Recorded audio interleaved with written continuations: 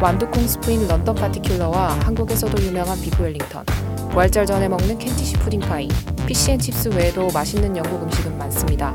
친근한 사이먼 스미스 대사부부의 초대를 받아 완두콩 스프가 영국에서는 왜 스모그로 불리게 됐는지 들어봤습니다. 안녕하세요. 저는 주한 영국대사 사이먼 스미스입니다. 반갑습니다. 안녕하세요. 저는 션 스티킹스입니다. 반갑습니다. It's a very great pleasure to welcome you here to our embassy resident. 특히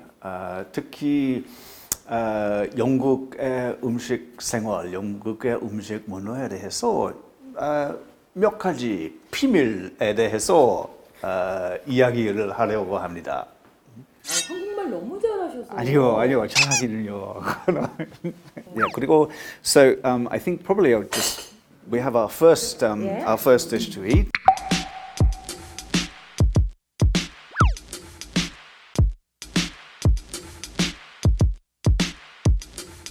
This is called a London particular. I will explain why London particular. There are in London many years ago there was a very serious problem of air pollution, and there was as a lot of people have this impression of London and the impression of Britain that there is always fog. It's not the case these days. Our atmosphere is much cleaner than it used to be, but right up until probably until the 1950s, London used to have regular fog and smog, and sometimes it was a sort of greenish fog because of all the pollution in the air. And so there were two names for this. One was the London particular. Now, particular obviously is like the particles, so it's a little bit like the sort of misemonji. But the other name for it was a pea souper. And of course you can hear the reason for that is pea soup, which is what we have here. We have pea soup. And some people thought that this colour of the smog, the greenish smog, was a little bit like pea soup. And it was also really thick and you couldn't see through it. So it was like walking through soup. So here we have this, and this is pea soup. So this is soup made of peas, made of nice green peas. But because it's pea soup, it has this alternative name, which is the London particular. Both the names for the fog are used in Charles Dickens. So you can read, he uses both names. It's a London particular or a pea souper. British people love eating green peas, basically. British diet was not particularly varied. Peas, green peas, have always been very important. Just a generation ago, a lot of people grew their own peas in their gardens. You know, in Britain, a lot of people do have a small garden with a small vegetable patch, and they grow some vegetables. And peas are actually very easy to grow. You can eat this very, very hot as well. You can either eat it really, really absolutely piping hot. Cold soups that you can find in France, in Spain. But British people think soup has to be either warm or hot.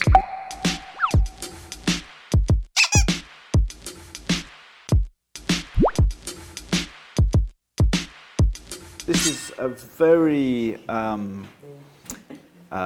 well-known British recipe for beef, which is called beef Wellington. Wellington is many things. Wellington was a very famous military commander of the early 19th century, remembered as as I say, a great army man participating in the wars against Napoleon. Wellington gave his name also to Wellington boots. You know these Wellington boots, the rubber boots that people wear to walk around in the mud and the rain and so on. We don't really know why this, or whether this has any real connection with the Duke of Wellington, but it's called beef Wellington, and when people see it on the menu, they'll think, beef Wellington, that's about the Duke of Wellington. So they associate it with him, that thing. Quite a lot of traditional British recipes where meat is wrapped in pastry. For instance, pasties, sort of Cornish pasties, where you have meat and potato and gravy, all in a pastry case. And traditionally that was what a workman took to work. His wife made it for him at home, wrapped it up in pastry, and he could carry it. He didn't need a knife and fork to cut it. He could hold the pastry at each end, so it had just pastry at each end, and eat his way through it like this. It was very practical. And then you throw away the ends. And then you throw away the ends, it's just pastry, or if you're hungry, then you eat the pastry ends as well. But this, I don't think anybody would eat a whole beef Wellington. This is the kind of thing where if you went for a big sort of celebration dinner, for example, so it might be to celebrate, I mean, it might be a dinner after a wedding or something, or celebrate a meeting of your old friends from university. So big celebration dinner, this is the kind of thing that you would do. Black part in the middle. Bacon? What is this? Mushroom. It's mushroom. 버섯을 Yep, yep. 가져가고 있나 봐요. But this is the part where the chef can improvise. The chef can choose. You can. The basic ingredients are the beef and the pastry, and then the chef will put in, whatever he or she wants to put in. Well, I think because it's something which it's a meal it's a dish that's been eaten in Britain for a long time. So people 100 years ago, 150 years ago, they would have recognized this. I think in some ways survived what I would call the dark ages of British cooking. Actually, the food was not as good as it is now. And the sort of general kind of food customs and the variety of food was not great. But there's been a real renaissance, I think. Yeah. Of interest in food, actually, of interest in good quality food to buy. People enjoy going and buying good quality food. British people's interest in food was sort of woken up, basically. There were lots of people for a long time thought they weren't that interested in food, and they were stimulated by this kind of internationalization of food. And these days, it's there are so many television programs about food. Probably one of the most well-known food programs on British TV is called The Great British Bake Off, and it's the Great British Bake Off.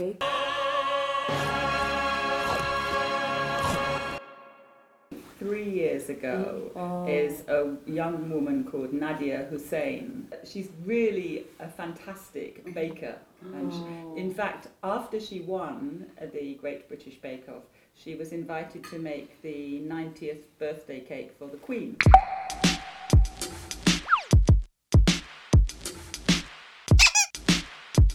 Comparatively simple. Simple. Yeah, it's very simple. And originally, this pudding was conceived for people to eat during the period of Lent. So in the period before Easter, when people are eating no meat and no fat and having a very restrained, very simple diet in the period before Easter. So this was something which was invented so that they could enjoy something tasty but simple. Yeah. And this sort of pie, which the filling is an egg custard, basically. A custard that's made with eggs, which is again is quite a traditional sort of dessert, and not difficult to make. So if you can go around it in a fairly short time. So for centuries, people have been looking outside and looking overseas. Where I come from, in Bristol, in the west of England, there was a guy who left Bristol in about 1485 or something, and he went to America. And so, I mean, of course, there were lots of Europeans who sailed over the Atlantic to America around that time in the late 15th, early 16th century, and so on. But one of those guys was from my hometown, was from Bristol, John Cabot, and there were many people like him who kind of just set out to find out what the wider world was like, and then they came back. And so you have this internationally finding out, this discovery of the world outside, and then people coming back to Britain and telling other people all about it. For